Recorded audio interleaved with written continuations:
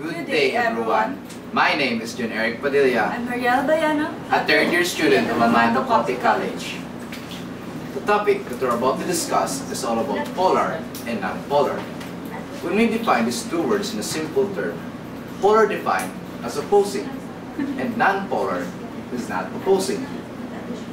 And at the end of the discussion, my partner will give you a short quiz to sum up the learning about this video. So are you ready? Let's tackle first all about polar. When we first hear the word polar, we often commit mistake and assume that it is indeed a polar bear. But in structure, polar occurs when a dipole moment opposes or conflict with charges on the other sides, meaning they're in a symmetrical range. For those persons who don't know what dipole moment is, let's take this example, where hydrogen and chlorine are the elements present, and a symbol with an arrow with say-like cross showing there's an attainment or transfer of partially positive charges of hydrogen to partially negative charges of chlorine. Because chlorine has a greater number of its electronegativity than hydrogen. So, to define dipole moment, it occurs whenever there is a separation of positive and negative charges. So, what is exactly electronegativity? So, I will show you this periodic table. In the given elements earlier, the atomic number of hydrogen is on the left side, and on the right side, the atomic number of 17 is chlorine. You will see that in their number of electronegativity from left to right and from top to bottom, it is increasing, and vice versa, it is decreasing. So in general, elements with greater number of electronegativity has the tendency to attract electrons. So let me show you the given elements earlier, the chlorine and the hydrogen. Hydrogen, having its electronegativity, is 2.1 and chlorine is 3.1. So now you see that chlorine having a greater number than hydrogen. That's why the attainment of transfer of partially positive is transferred to partially negative to chlorine. So let me take you for an example. Water. Water is the most basic example and most common and polar substance. Why is it? Maybe because their empirical formula is H2O? No. Or maybe because, let's concentrate on the oxygen atom in the center, then the two hydrogen atoms and from both sides. Let's draw a quadrant. Oxygen having the electron negativity of 3.4 and hydrogen atoms is 2.1. So now you see in difference in the two elements, oxygen having the greater number and electron negativity than the two hydrogen atoms. So which direction of the dipole moment do you think we'll go?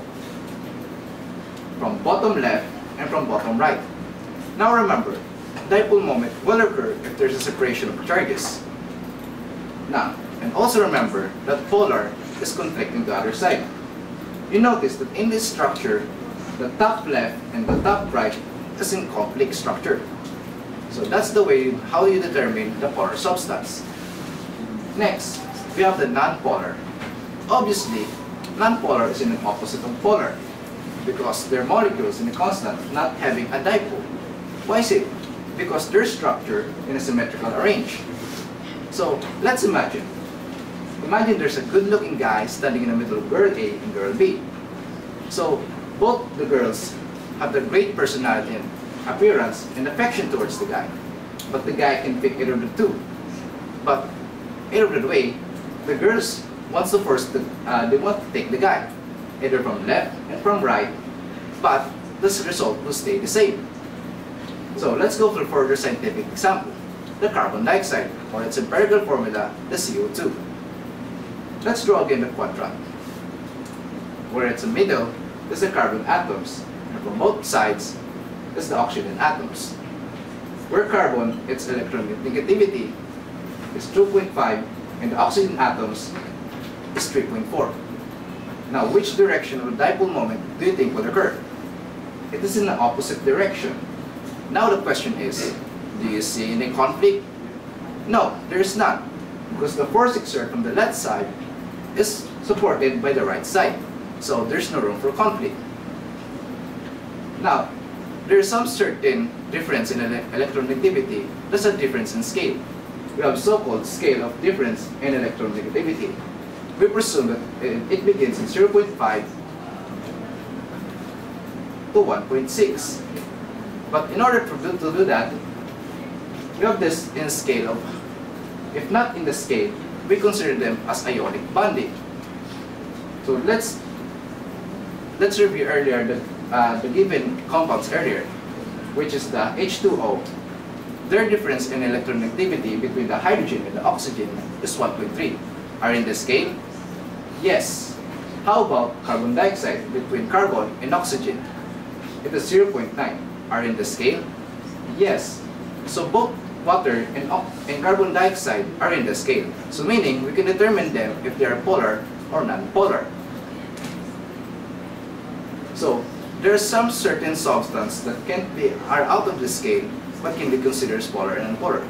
Because there are some polar substance but non-polar bonding, and non-polar substance but polar bonding. Are you confused yet? No, because we are here to talk about to determine them if they are polar or non-polar. So now you see, we are about now to summarize the polar and non-polar. In polar, they are in a symmetrical arrange. The bond is opposing, and they're like this of slide. How about non-polar? They are in a symmetrical arrange. The bond is not opposing, and they share an equal charge. So that's it. My partner will give you now a short quiz. Hi, let me give you a short quiz if you really understood about the topic. Tell whether they are polar or non-polar. Give their difference in electronegativity and draw the dipole moment in correct direction. Okay, are you ready? Okay, number 1. It is a pyramidal structure. Number 2. It is a T-shaped structure. Number 3. It is in a trigonal planar. And number 4. It is a square pyramidal. And last but not the least, number 5. It is an octahedral structure. Okay, time's up. Hope you enjoy watching this video. Comment down your answer and please don't leave a like. Thank you.